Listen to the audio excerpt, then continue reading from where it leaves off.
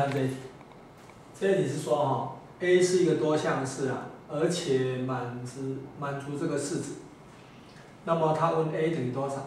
好，那我们就把这个呢移过来，就 A 等于多少呢？等于呢这个减这个了。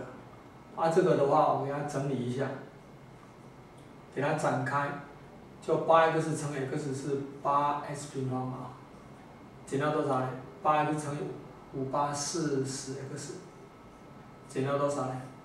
这里把它展开，展开以后是 x 平方了啊。再减本来应该是减掉多少呢？把它展开嘛，这 a 加 b 的平方就 a 平方加上 2ab 加上多少呢？ 8x 加上 b 平方4416。然后这个减这个，然后移过来变减掉多少呢？2减 x 分之84。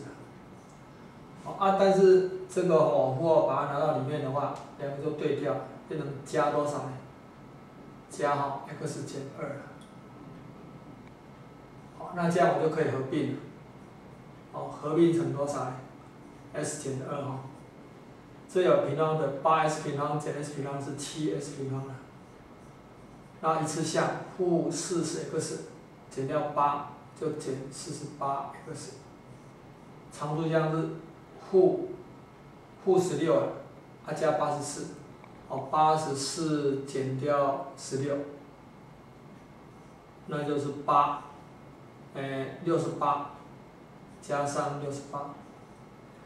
但是他说这个 A 是一个多项式啊，所以的话x 减2一定能够整除这个，那我们就把它除掉，这7x 平方减48x 再加68，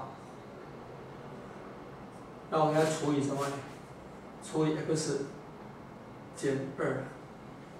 好，那就用什么？用7x 平方减14x， 一减是负34x 加上68，它可以用负34，负34x 加上68，那这就整除了，余零。所以的话这个等于多少呢？